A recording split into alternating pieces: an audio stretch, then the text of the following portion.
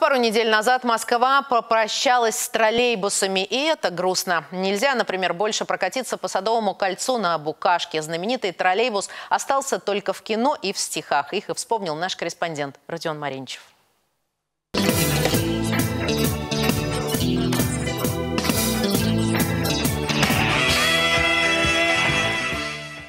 Живой хоровод, обнимем троллейбус, давай.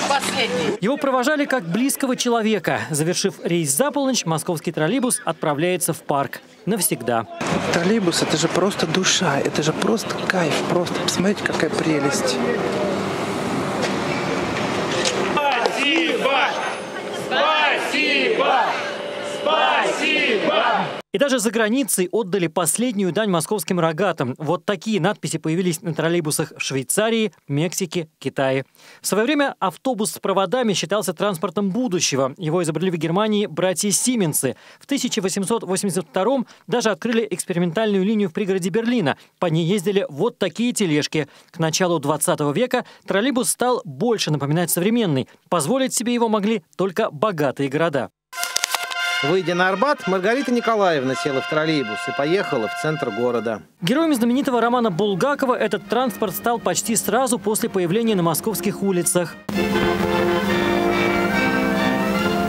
Первый маршрут проложили в ноябре 1933-го по Ленинградскому шоссе от Белорусского вокзала до поселка Сокол. Трасса была выбрана настолько удачно, что пригодилась даже во время войны. Троллейбусы возили продукты и дрова. Еще цела вот эта линия троллейбусная. Здесь проходил первый троллейбус, 20-й, 12-й. Здесь, на Ленинградке, у Екатерины Прохоровой прошло детство, в котором ни дня без троллейбуса. От остановки Большая Грузинская улица до остановки улицы Правды. Меня мама возила в детский сад.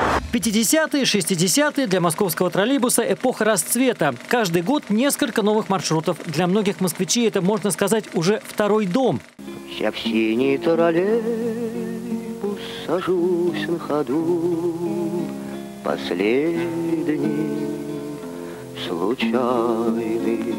Молодой поэт Акуджава тогда едва ли подозревал, что после его песни из кинокартины «Цепная реакция» Рогатова так полюбят режиссеры. Московский троллейбус потом появлялся еще в десятках фильмов. От «Берегись автомобиля»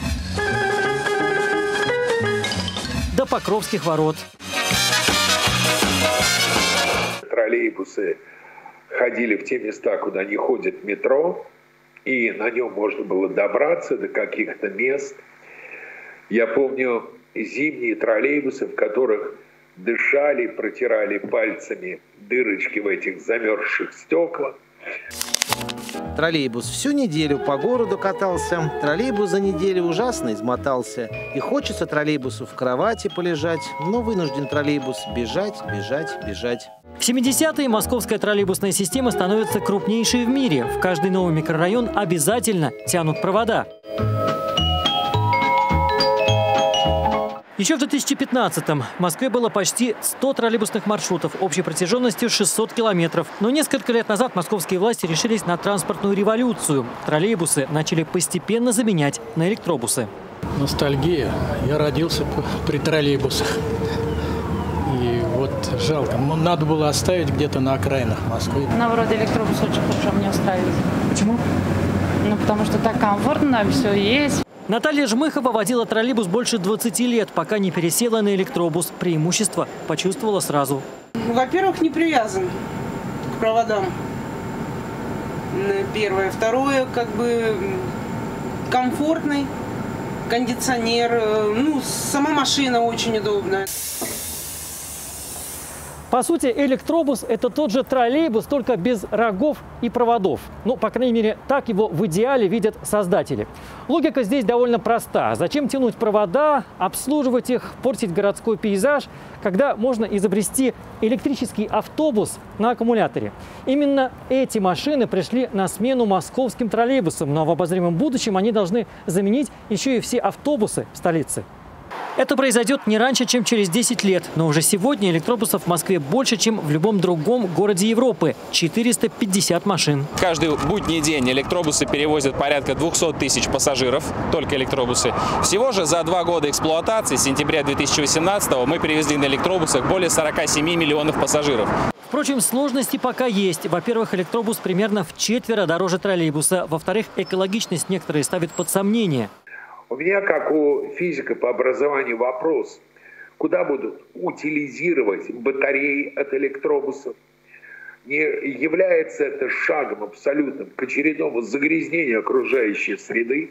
Там все это организовано, это нормальный производственный процесс. Значит, более того, там сплошь и рядом есть технологии, связанные с возвратом этих отработанных элементов питания поставщику. Прогресс необратим, поэтому когда-нибудь вслед за Москвой и другие российские города постепенно начнут отказываться от троллейбуса, уверен Михаил Блинкин. Ну а пока регионы только рады снятым со столичных маршрутов машинам. 80 штук в ближайший месяц получит Саратов. Бесплатно. Троллейбусы очень нам понравились, как внешне, так и внутренний. Салон очень комфортабельный. Они заменят здесь старые машины, которые давно пора списывать. Так что саратовцы будут привыкать к столичному комфорту. Он ушел, но вернулся всего через 2 недели. Это снова Москва. В первый рейс отправляется экскурсионный троллейбус, который станет памятником эпохи рогатых.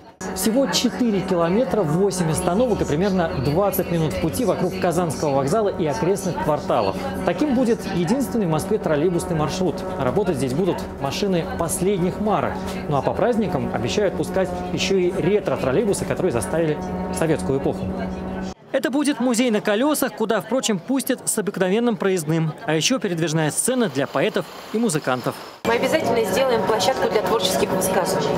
Но если наш троллейбус уже зашел и в песни Акуджавы, и даже в клипы Басты, или снимался много раз в фильмах, то нужно продолжить эту традицию. Полночный троллейбус, мне дверь отвори.